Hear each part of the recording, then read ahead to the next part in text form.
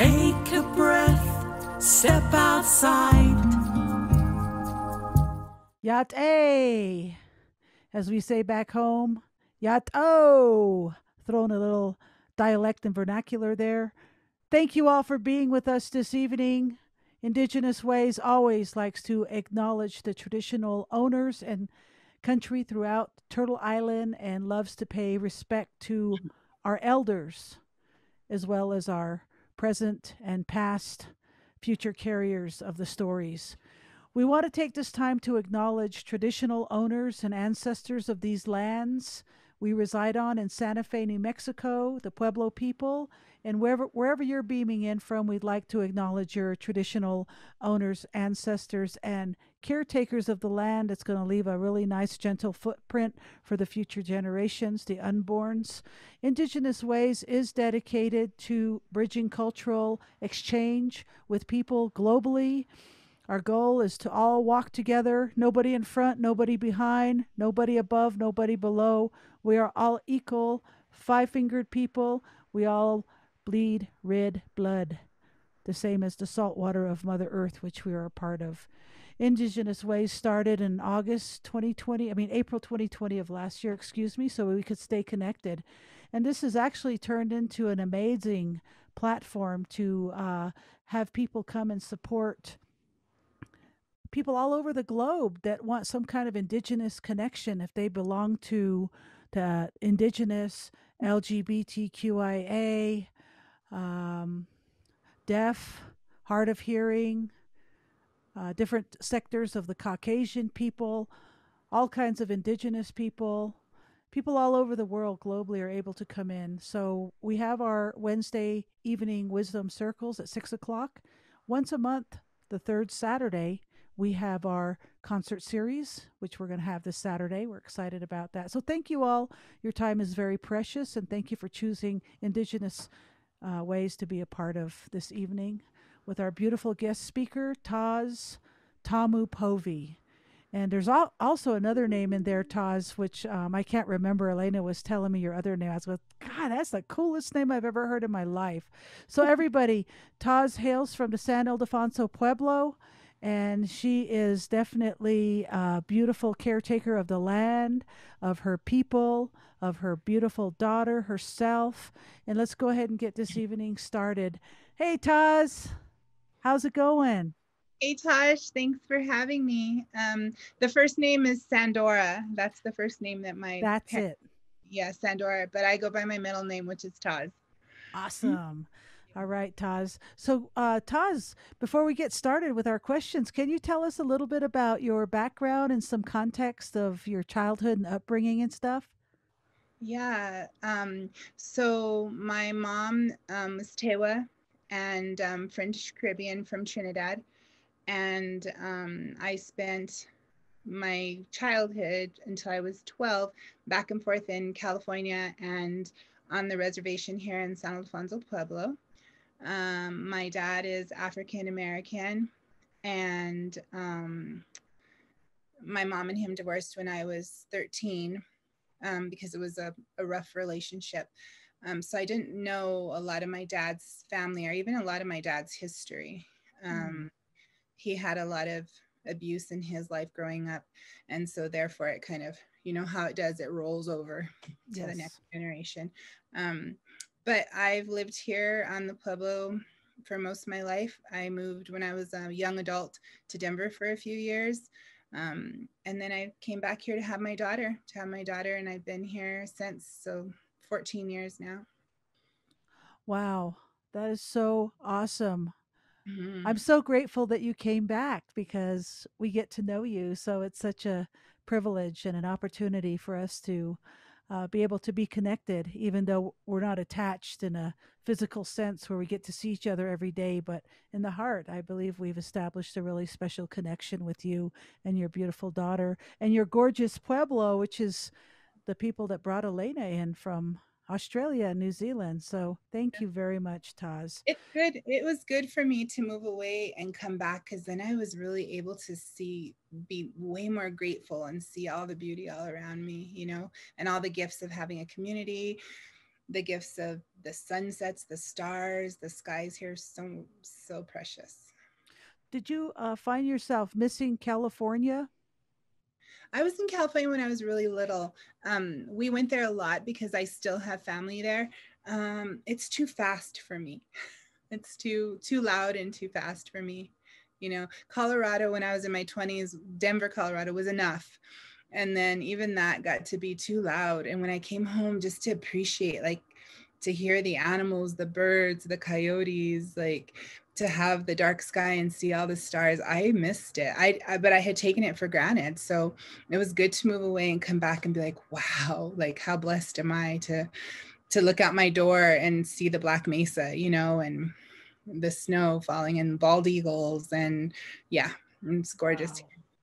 I can imagine if a person has been in a city around a lot of concrete and tall buildings, and then all of a sudden they do this geographic and come to see all this landscape and earth and bright stars at nighttime. I imagine it would probably be hard to really see that for at least in the moment to really feel it. Like it might take a moment for it to all process that, wow, I'm here. Yeah, or when you grow up here, right? You grow up here and you just kind of take it for granted that it's so gorgeous. You don't realize, like you see coyotes, you know, we can look out our back door sometimes and see the coyotes running. You know, the other day I told my daughter, watch, come out, look, there's a bald eagle flying over us. I mean, you Wow. take those things, there's things for granted, right? To drive by the river every day, to the sunsets we have here. And then when you go somewhere else, you're like, oh, that's not what everyone has. Like you come back to it and there's a different kind of appreciation, you know? Wow. And then one thing that just came to my mind when you said you saw a bald eagle, when I see a bald eagle, I want to pull off, get out of the car, cry and pray in Yeah. gratitude. But I hear other people say, oh, they're vultures. And I'm like, okay, different perspectives, different strokes for different folks, eh? I'm always happy to see them. I'm always happy to see them flying around. I'm always happy that they have survived, that they survived their genocide, right? And that now they're flourishing and there's so many of them. I'm grateful for that. That is so awesome. So you were talking about your father having some abuse in his background issues and stuff like that. And I always think of you as a person that has some real healing medicine because when I see you, I always receive some kind of medicine. If it's just from your essence or you bring us some tea that you've pulled from your lands and you share with us or something, there's just always this healing element or component that comes with you. Can you talk to me about what your healing journey looks like and how did it start and why did it start? Yeah. Thank you. Thank you for that. My mom, like my mom was, so my mom was in an abusive relationship with my father. And when she left him, I watched her do the work on herself. I watched her talk about what she had experienced. She brought in healers for us, therapists to talk with us when we were younger. Wow. She talked about the struggles she had around addiction. Well, I don't know if she never called it addiction, but the struggles she had around drinking um, in a way that was out of control.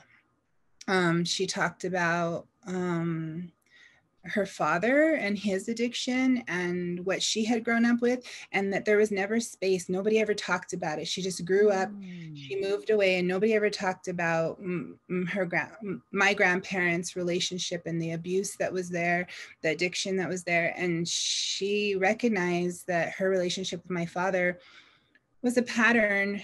And so she talked about it, and she wanted us to have an outlet and to choose something different. Um, I think it was really hard to come to the Pueblo and feel like I belonged, being that I'm part Black. I was teased a lot, and yeah, and not really accepted by all the people here, you know, Mhm. at first. Um, but I think kids can do those things, right? Like there's always something to be bullied about or to now I feel like our younger generation is more acceptance. Like there's more acceptance, and they love each other. They just accept who each other, you know, who you are and where you come from, and recognize you as like part of their community. I think that like on the end of my mom, like just who she was and how she walked her path and how she created space for healing for us. And all my life, like I think my mom was a medicine woman. She worked with the oils, she worked with the plants. She was easy to talk to. People like just came to her. She did lots of energy work, and I watched her, right? And it resonated with me, and I started doing some with her and asking her more questions and learning about the oils, and I just kind of followed in those steps. And I think on the other end, like having a child and watching how they're navigating and moving through things, and all the lessons that our young people bring us, right? Like on how serious. My daughter tells me, Mom, you're just too serious all the time, or you just need to chill out, or you just need to relax. And she's right. Like she's right. Those are healing messages. So I feel like I've just done so much like searching for healing, and you know, mostly about self-love, just learning to love myself and accept myself for who I am.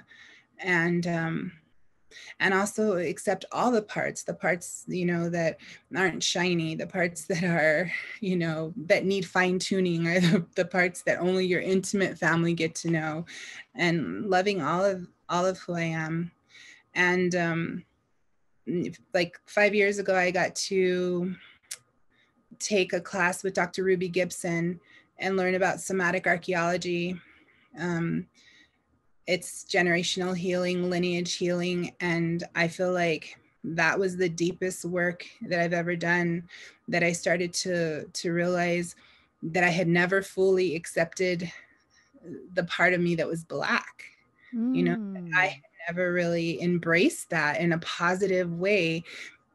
And maybe it's because society, the way that I had seen Black people portrayed, maybe it was because of my dad and who he was. But for the first time, I was like, this is who I am. And with it comes beauty. And there's a lineage of strength and power and joy, and it should be celebrated, you know? So I feel like that was huge healing for me. And I feel like every day, right? Every day I'm still healing. Every day there's still work to be done. As long as I'm here walking on this earth, there's still healing to be done in myself. Beautiful, Taz. So, how has your indigeneity and your being of Black African heritage affected or influenced your healing process, journey, and medicine? Is there some way they correlate? Because obviously, they're both very, very powerful cultures that you come from. I mean, oh my God, it's just like, wow, super, super. Like, is there do you feel like something in the genetics mixing the Pueblo and the it's just amazing that you have those two blends. To me, I'm just like, wow. Yeah, Dr. Ruby used to say that the mixed blood are the ones that a lot of times hold the medicine in the family, you know, in the families, in the lineage. Um, she would say because they take those two parts of where there's conflict, and they bring them together, and they're resolving and healing those issues that those two ethnicities might have. And so I think that when I came to the Pueblo, what I loved was I loved dancing. I loved praying. I loved praying in this way. I loved going to the kiva. I loved being on the plaza. It felt familiar to me, and it felt welcoming. And in the kiva, I never felt bullied. I felt like I belonged there, that was the place for me. I think that it's, like I said, it's just recent that I've started to embrace like my gifts of being Black. But I also look at both cultures and recognize the huge amount of colonization and oppression among those two groups, those two ethnicities. and also the strengths and the warrior-ism and the power and the to survive and to thrive. And I'm proud to be both, you know. I'm proud to walk in this body that I've been given, and I'm proud to do the work for my community, working with both Black and Indigenous people. Well, I don't want to say anything out of context, but I consider you to be a very powerful healing person, and the vehicle that you present, that you encapsulate in your body, gives me this feeling like I can trust. I can trust the process because I can trust you, even without even knowing you. It's just a feeling that I get from people, and I think you have that. So, do you feel like, Thank you. because you're such a powerful healer, even though you're, in the Indian world we're not supposed to say that, but did you have to heal yourself before you could become that? Did you have to do like a lot of work on yourself before you could be that for other people, so they could experience their own medicine? Um, I think that we all have gifts of teaching and healing that we give to one another, whether we intentionally do it or not. Um, I think when we decide to walk in the steps to facilitate healing, then yes, there's work that you begin to do on yourself. That when you take those steps, then things are shown to you um, that you can't deny anymore, that you have to clear, that you have to change your lifestyle. I think that when I was younger, I used to drink so much alcohol and be around and just party and have a good time. And I wasn't an alcoholic, but at times I feel like I overdrank, that I drank too much. And as I started walking this path, I recognized that I can't do that work and drink like that. You know, the two of them just don't work together. And part of being a healer is how we care for the vessel that we're in, right? So that's a tricky question, because I also feel like I'm always healing. There's still stuff I can look at myself and recognize that there's patterns in me that I'm still working to change and shift and move. And yet, do I feel like I can sit with someone and hold space and facilitate with them their healing process? Yes. I think that the trick is to know that we are healing ourselves, and we are walking in this way, and also we can still help others to heal, you know. I love the fact that people go and learn and get educated and read. I think reading is so good because it develops serious critical thinking. But on the same token, I also think that the school of hard knocks is even more, how do I say, more valuable, because to be able to understand where your clients are coming from, particularly in a Native American context, and have been able to say, I've had one drink too many myself, and have that kind of compassionate empathy on top of the training and the book smart stuff. I think that's a nice way. So I think qualifiers might be really an asset to really be effective, not just super academic. Yeah, and also too, what you're saying is like to understand like our communities, right? To understand like um how alcohol and substances have played a part in our lives and in our communities, and also to understand how racism has played a part in our lives, and how boarding schools, and also to understand the strengths of our dancing and how our culture has played such a huge part in our life, right? Our prayers and our ancestors having those strengths and those gifts. Yes, yes. I always like to say, when I hear people talk about generational trauma, for a long time I heard about generational trauma. And that starts to weigh on you if that's all you're hearing is, wow, you're carrying all this generational trauma. Mm. But what you forget is we're also carrying this generational warriorism, this generational strength, this generational joy, this generational like prayers and dancing and love and laughter. And we can't forget like that we are that power and that strength that we are moving forward with too. And the ability to heal ourselves in this day, and also to heal for our past generations, to heal Yes. for our ancestors. Yes, absolutely. So, can you talk a little about you mentioned somatic archaeology? That sounds really intense. Can you tell me a little bit more about that? Yeah, so somatic archaeology is a process where I sit with someone and I walk with them through their body. So a lot of times when we experience trauma or we experience something hard, our brain will shut it down so that we don't have to remember all the pieces of it, but our body remembers. And our body and epigenetics has proved that our body also holds genetic memory. So if we hold genetic memory, it means that we have access to some things that our mothers experienced and our grandmothers experienced and our great grandmothers experienced, and so on and so on and so on. So somatic archaeology is finding places in your body that are calling to you, or where trauma lives, or where there's a message stored that needs to be erupted so that it can move out your system, so it can be healed for you and for your future generations and for the past, for your past lineage. It's really powerful. It's an amazing modality that I'm so grateful to hold right now.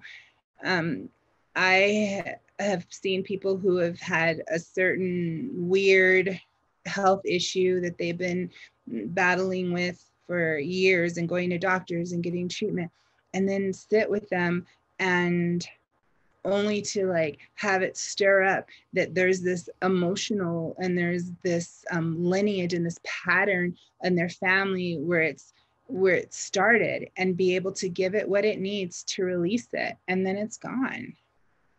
Wow, that's it's amazing. it's amazing. It's amazing work. It's good work. Well, great. And what's different about that healing compared to others? For me as a facilitator of healing, what I love about it is that I don't have to I don't take it on. I When someone's going through that process, I'm not picking it up. What I love for in receiving that healing is that you do one or two sessions of the somatic work can clear something that could take you years through other kinds of therapy. You dive in really, really deep, and it's hard. There's nothing easy about it. It's going to be the hardest. You're going to be in the muck of it. You're going to, it's grungy, it's ugly, and it's painful. But then in the whole process, you go to that place where it's that dark and that painful, and you move out of it, and you actually get to heal it in that moment. And Mm. immediately afterwards, you feel lighter. You feel lighter. You feel better. You feel like you released something. So you actually, instead of like sometimes when I've gone to talk therapy, and I'm not discounting talk therapy, I still have a talk therapist and I appreciate her so much. But when you go to talk therapy, sometimes you talk about something, you stir it up, and then you leave there, and it's a little bit like in your mind and in your head, and it's still like you're still like concentrated on it. In somatic work, you go in, it's really hard and intense. You get to resource it and resolve it, give it what it needs, and then you feel better. You leave actually feeling lighter and feeling better, even though you went so deep and so hard. It does Wow. take time to integrate, and it sometimes feels tender. You sometimes feel tender afterwards, which, Interesting. I yeah. love what I love Interesting. what you said when you said you give it what it needs. The it comes to mind. So it's a living entity spirit inside that needs freedom. Yes, yes, Wow, that's deep. So yes. is well, oh, I got one question I want to ask you. How did you learn about this? Um, so actually, I had a really, really hard year. And I just was praying about like, how do I move through all of this? There's so much that I'm still working on, and I need something. And a friend of mine sent me this link that said, Dr. Ruby Gibson from Freedom Lodge is teaching her Somatic Archaeology course, and is accepting applications for, and it's free to any Indigenous community healers, social workers, therapists. And the application was due the very next day. So I got it and the application was due. And it was like an extensive application because it's a master's program. And so I was like, well, that sounds great, but forget it. There's no way I'm gonna get my application in by the next day. So the next day I called, and it was just on my mind all night long. I was thinking about it. And the next day I called and they said, just get your application in, just take what time it needs to and just get it in, that we're going to extend it for a couple of weeks. So just get your application in. And so I sent it in, and then it worked out for me that it was offered at Ghost Ranch, because as a single mom, like traveling back and forth would have been hard, but it was at Ghost Ranch. So I was able to do it with my daughter. Like, Wow. That and is then go to such South Dakota too. Then I was able to go to South Dakota. that is one state I want to go to. I've been invited several times. I just need to make it happen. So that's on my bucket list for sure. Yeah. So is there an exercise we can all do together, all of us on all the social media platforms and on the Zoom screen, to help ourselves in trauma? Just like a little sample or something you can Well, share with us? sure. The biggest thing is, so if everyone wants to do it now, I mean, is our breath. So first of all, when trauma happens, when we experience something hard, if we can stop, just stop a minute and just take a deep breath. Breathing in through our nose and out through our mouth. And just allow us time. It's like when an animal is hit by a car or has experienced some traumatic situation, they often lay down there. They just lay down, they stay down. And then when they've integrated what has happened to them, then they get up and they shake and they move it all around. So one of the things that I love and I'm a huge believer in and practice it almost daily is scanning your body. So closing your eyes softly, and I'll do this with you guys, and then taking a deep breath in through your nose and out through your mouth.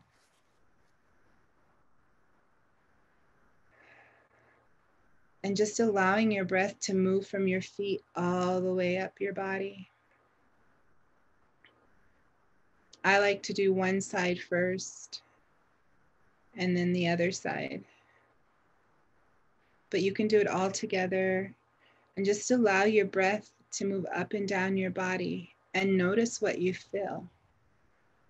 Notice if there's sensations in your body, if there's tension. Notice if there's places that are cooler or hotter. Notice places that you can't even get a sense of, that they feel far away. Notice if parts of you feel heavy. And notice when you bring your breath through your body, if there's places that it feels like your breath gets stuck. And then once you notice those places, allow your breath to concentrate in that one area. So if it was your stomach, imagine that your stomach had its own mouth. And you could breathe into your stomach and out from your stomach. And then ask your stomach, what does it need?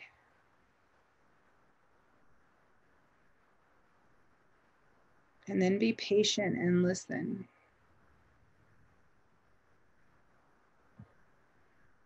Maybe it's to slow down. Maybe it's the breath in of itself, to breathe deeper into all the parts of our body.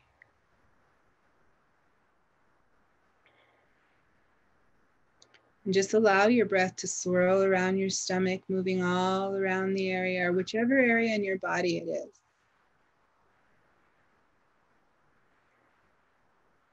And just notice if it starts to loosen, if it starts to let go, if it starts to tell a story.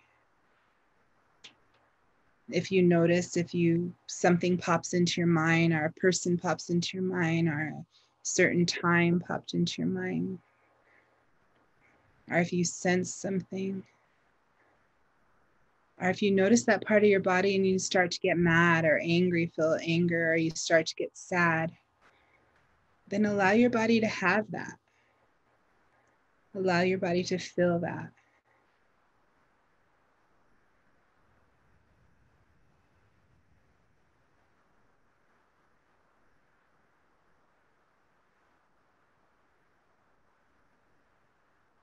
And then when you feel like you've shifted it some, go back to breathing completely from your feet all the way to your head and back down. Always remember to thank your body for speaking to you, for the work it does, for sustaining you.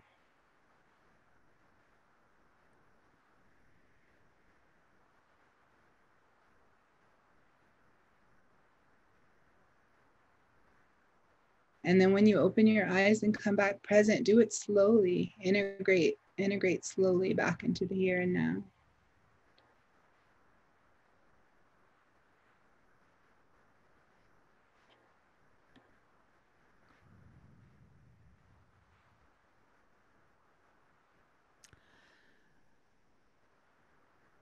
So that's a little, hey, like a beginning, a little taste. You know. Yeah, thank you very much. Got tears in my eyes, and I love the fact that you gave me permission to be mad. I've never heard that before. It's always like, don't be mad, don't be mad. It's like, wow, well, there is some anger stored up in there somewhere. So thank you. I'll practice some more of those breathing exercises. And so finally, Taz, our theme, as you know, is thriving in purpose. What is your definition of thriving in purpose now, considering since last April to now what's happened to ourselves, to our communities, to our families, to our nation, and to our world? Where are you at with all this thriving in purpose? Yeah. Wow, that's a good question. Um, I think, yeah, it's given us a lot to reimagine, right? And to realize that we are here to care for one another, that we are here to look after one another, that we are each other's responsibility, and that all these losses of these souls moving on, that it affects all of us, that we're vibrational people. And all the mourning that people are doing for their loved ones' loss, that we are all carrying part of that, and that we need to carry part of that so that our brothers and sisters who are grieving the loss of their loved ones can stay strong enough to care for themselves. I think the other part is that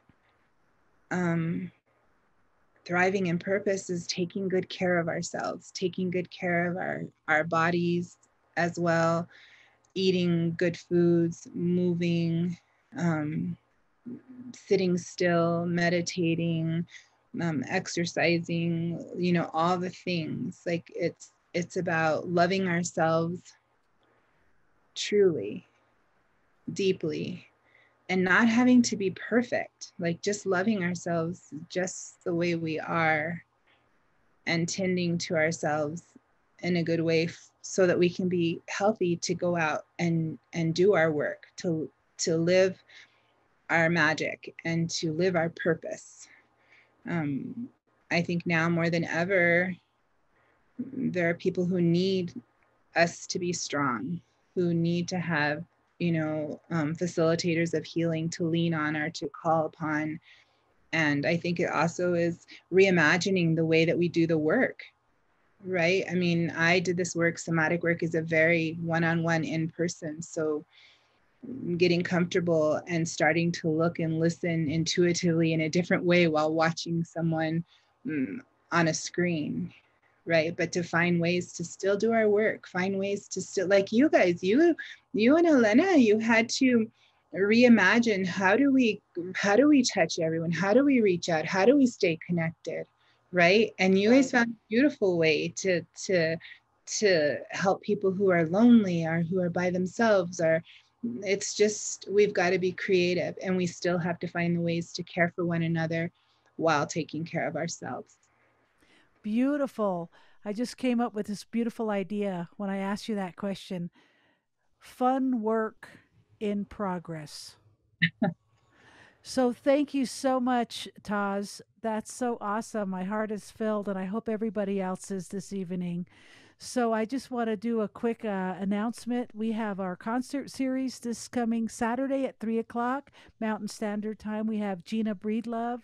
She focuses in sound healing, and she is a beautiful singer, performer, and her qualifications for music and performing are just too many to announce. So be sure 3 o'clock Saturday. If you got nothing going on, click on our link, go to Indigenous Ways. Remember, it's Mountain Standard Time, 3 o'clock. So if you're in California, it's 2 o'clock. If you're in Wisconsin, it's 4 o'clock, and if you're in New York, it's 5 o'clock. Anyways, that's silly. So our Indigenous Ways website has all the information you need. You can find us on our uh, different social media sites. Indigenous Ways up here, down below is all the social media sites Elena has found us to join. And of course, we have more information about all of our presenters. We have a beautiful video archive that people can use academically, curriculums, in classes, in schools, in programs. It's oral storytelling. And so definitely check it all out. We've had over 70 presenters since we've started hosting this platform, and we'd love for you to share this recorded video with everyone you know, which will be available in the next 48 hours, and it will be permanently archived in our collection. And while you're at our website, please subscribe to IndigenousWays.org's weekly newsletter. So we'll be putting one out tomorrow on this evening's event. And below me, you'll see all of our social media pages. Please like and subscribe to them, especially if you are currently viewing from them now. That really helps us. Thank you. All of our virtual events have ASL interpreters and are free. And because of that, we'd like to thank our sponsors, Native American Advised Fund, Santa Fe Community Foundation, Westaff, New Mexico Arts, and aside from that, we want to thank all of our Indigenous Ways board members and individual donors. And we have our Navajo Nation Deaf and Hard of Hearing addition to our 7 consecutive relief runs to Black Mountain. We saw a need, and we were shocked to find out that 95% thereabout of the Navajos and deaf and hard of hearing indigenous folks have been missing out on these relief drop offs from the tribal members to chapter houses. And we found this out, and we said, you know what, we got this platform, and let's add some community members that are stuck out in the reservation beautiful lands that are without communication. So we've been able to get some beautiful liaisons, Navajo Deaf, on the reservation. And we have our presenter last week, Eve Wiggins, who wants to be a supporter and support our movements with the Navajo and all indigenous deaf on reservations. So she wants to get involved as well. So that's really beautiful. So this is all new, and there's plenty of information. You can uh, get ready and help us get ready for our March 18th and 19th relief run to deliver supplies to 40 deaf natives in the McKinley County and surrounding areas. This is specifically for folks who have missed out and who are struggling. And we're also planning on going up to Black Mountain. We're collaborating with Indigenous Ways, and Indigenous Ways has connected us with another organization called Colorado Compassion. So there's going to be 3 organizations going on this run. It's going to be a 2 or 3 day run, big trucks, U-Hauls, the whole convoy thing. It's going to be fun. Pardon me. If you're able, please give to and donate at our website. And you can also send checks if you'd like. And everybody come on in. Let's say hi to Taz. Um, Janie Immerman says it's almost like you're in a cocoon and you blossom into a butterfly. It's in your DNA, it's in our DNA, but how do we unlock it? This is our sister from New York City. How does it different from Reiki? And how do we connect with you for healings? This is for you, Taz. This is to Janie in New York. Thank you, Janie. Yeah, the cocoon, and you are all that magic even before you turn into the butterfly. You are magic the whole way through. So I just want to say that first. Yeah, I mean, I'm available. I do online work now, so I'm available to do the work online. It's really different than Reiki, because Reiki is light force energy being sent into you, which is more peaceful than this work. This work is not peaceful. If there's anger in you, if there's in your body, or if there's grief in your body that's been stored there and there for years, or if your parents didn't cry, or if your grandparents couldn't speak what was happening to them, and you give sound to it and you give voice to it, it's going to be loud, and it's going to be big, and it's going to be full, and you want it to be. That's okay. But yeah, it's really different than Reiki, but it ends in this way that you resource yourself afterwards, that you can give yourself what you need to also tend and care for that freshly discovered spot in your body, or that place in your body. It's not like you just leave it open and raw. Something was removed and then it's just empty and raw there. You resource it and you give it something to tend to it and care for it as you're integrating this shift and change.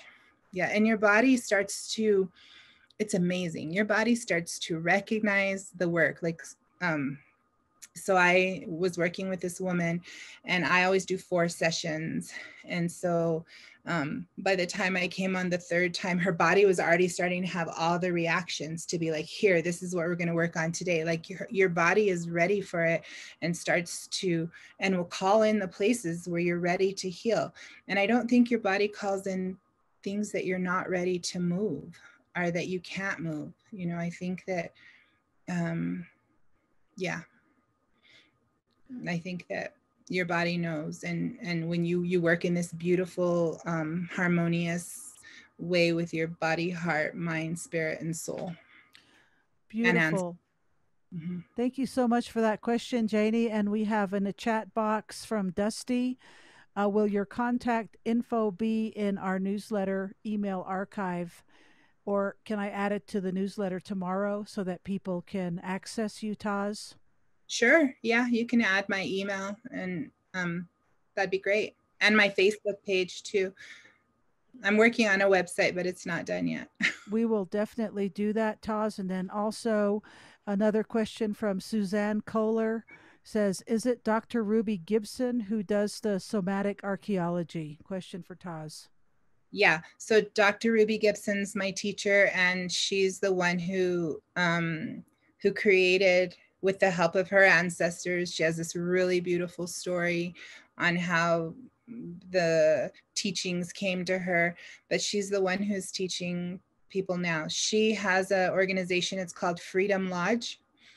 And so you can Google it or look it up that way. She's still training more practitioners, and it's her dream and her goal that this becomes so prevalent that it's in the schools and in the judicial system, and that it's something that we can offer all people with struggling with addiction, with domestic violence, so that we can heal the deepest places in us, so that we're not still tied to these pains and these stories. Beautiful. Thank you very much, Dusty and Suzanne, for your questions. And I'm going to go ahead and open it up to the Zoom screen. But before we disconnect tonight, I want us to sing happy birthday to our friend Arletta from Lukachukai. And we can follow our interpreter signing it for her. But let's wait. Let's get you guys asking your questions first, and then we'll do a birthday song for our beautiful friend Arletta from Lukachukai. Wait, miss, hold on. Okay, questions.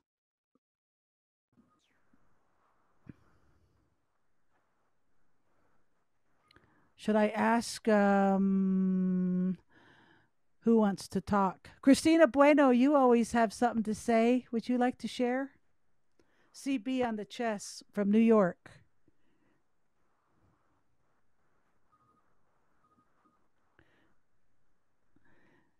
Did you want to say anything, Christina Bueno?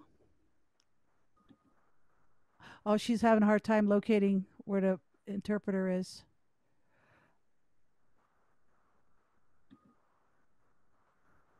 Oh, Chris, we can't hear you.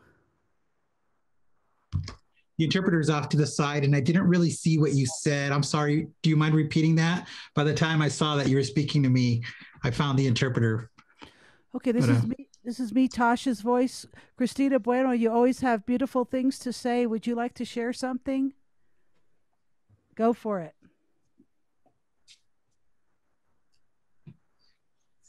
Yes, about the presentation today? Yes. In that case, yes, Tosh. I must say I was very drawn in to the somatic archaeology and the stories that are embodied within us, and understanding how they're generational and they're carried within us. And those stories, even though they were lived by our ancestors, they're in our DNA still. And I found that extremely fascinating. And I was thinking about it just the other day. I was talking to myself and I was thinking, okay, well, I'm here now.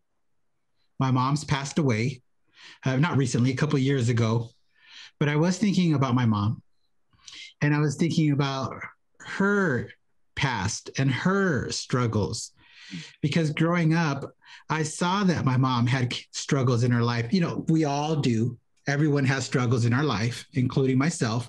We all have struggles that we face and deal with, which means that we all have this sense, this somatic sense. And so I found it so interesting to learn from the presentation today. And I'm very grateful for Tauz, you sharing that with us today.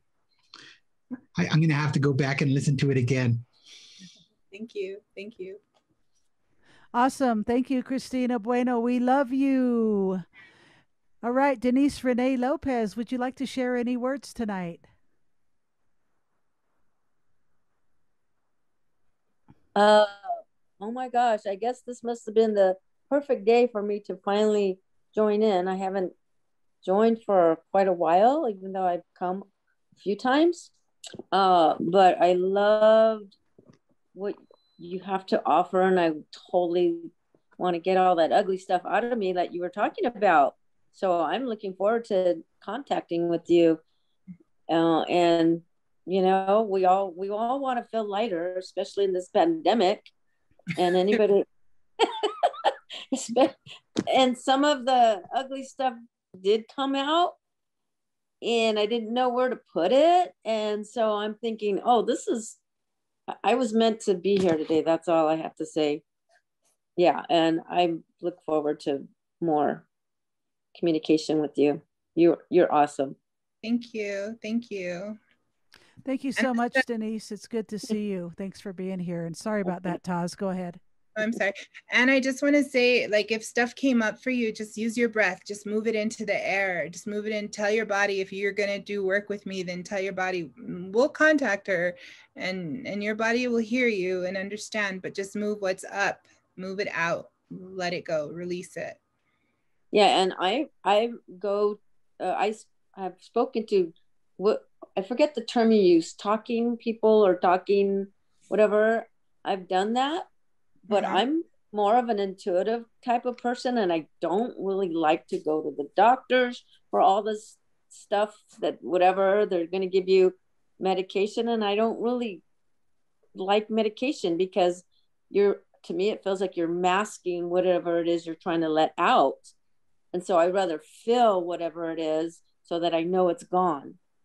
I don't know. I've just always been that. I don't know if that makes sense to you, but I've never liked to be on medication for anything unless it's like total pain and I just need to cover that pain for a minute. But to be on something consistently, no. I tend to shy away from that kind of medication. I guess you would call that the Western medication. I don't know. Yeah. Yeah. Yeah. But thank you. Welcome. All right. Thank you very much, Denise. It's really good to see you back here with us. And does anybody right off the top have a burning desire to share something?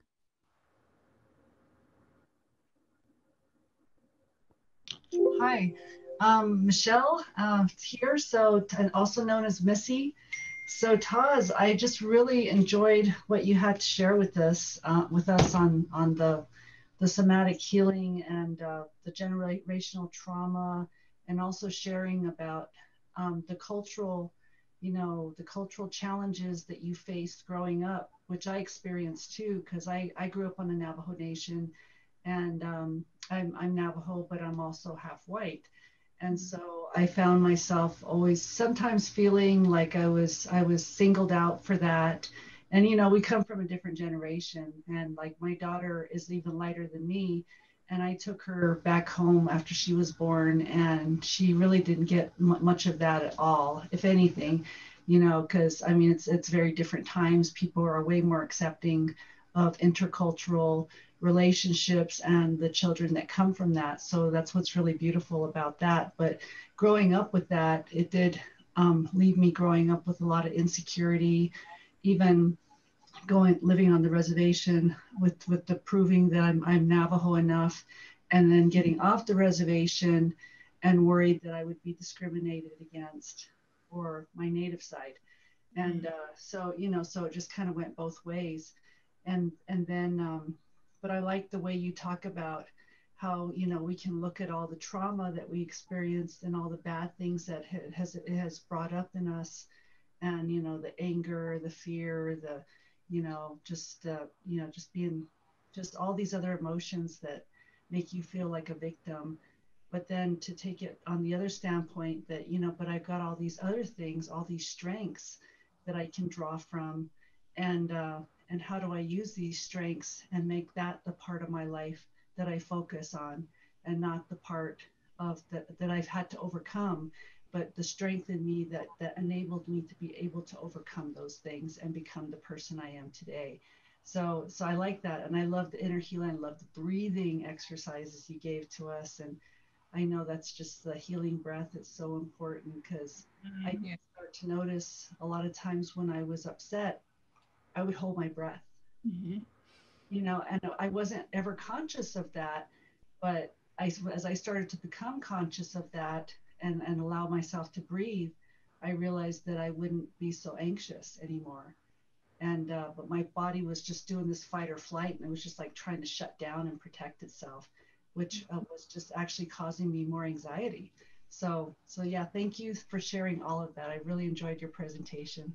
Thank you, Michelle. Yeah, and our breath, what a tool. Like I try to remind myself at least once throughout the day, just to notice how I'm breathing, just to notice if I'm breathing shallow, or if I want to adjust it and breathe deeper, right? So our breath is such a tool. But thank you, Michelle, for sharing that.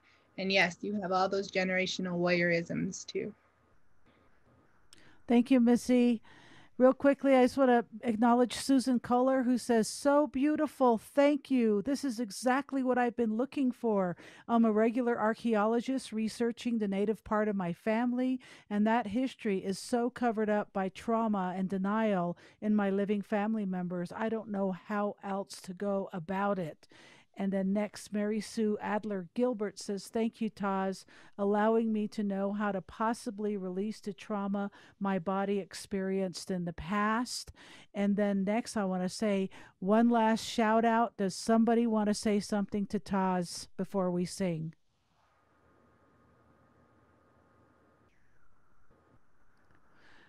All right, go for it, Christina Bueno.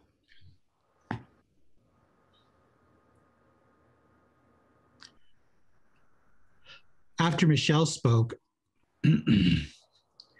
Michelle, you just mentioned those people, or in the past, people considering you a half-breed. And I remember that that's happened to me in the past as well, being considered a half-breed. And how it's such different times. Nowadays, mixed people, no one really makes an issue of it anymore. But Michelle, just like you, I faced a lot of discrimination for being mixed and a lot of oppression. And then I would get upset and I would blame my parents. I would say, why did you have to mix and make me a half person? And I remember those feelings from before. And this is teaching me that, yes, I have to be proud of both cultures. I have to be proud of my heritage. And not only that, also accept both my heritage and teach about those and teach each half of my family about the other half so that they can have an awareness, right? The white side of my family and the Mexican side of my family. So I've done that because my father is Mexican. And so I've taught my family about him. And then I've taught my Spanish family about my mom. She was white. I've done that cross-cultural sharing. And now I notice there's just so much more acceptance than even I accept myself. And I realize that I have both cultures and I run on both sides. And so I agree exactly, Michelle. When you started saying that, I realized that was so true. I have faced a lot of those similar challenges. And I just wanted to share that real quickly. Thank you. Thank you so much, Thank Christina. That's beautiful. All right. Well, everybody, tonight's a very special night. Our beautiful sister, Arletta Tolan, has turned 67 years old today. She's in Lukachukai on the reservation, and she is very, very special to me. I consider her to be one of my very best friends. She taught me sign language in the early 80s. And Arletta is awesome. So everybody, I want to tell everybody that doesn't know sign language, we're going to sing simultaneously with copying the interpreter, our beautiful interpreter, Chris. So we're all going to sign happy birthday. And this is Arletta's sign name. You can also copy Zoel, our other ASL interpreter. This is Arletta, same sign as Arizona. So let's go ahead and get started. Okay, Arletta, this is for you. Everybody, happy birthday to you. Happy birthday to you. Happy birthday, dear Arletta. Happy birthday to you. And we love you. And many more to come. Blessings to your turtles. Arletta has 2 turtles, everybody. Arletta says, love you. All right, you guys, we are almost at the top of the hour. We love you, Arletta. Thank you all who joined us in Zoom, all in social media, all watching in this recording in the future as you will. And as always, to all of our beautiful, not all of them, but we have Zoel and Cress, our ASL interpreters. Thank you very much. We love you very much. And most of all, let's give it up for Tauz! Woo! Power woman. Thank you. Thank you. Thank you. Touch the earth, touch the earth, touch the earth.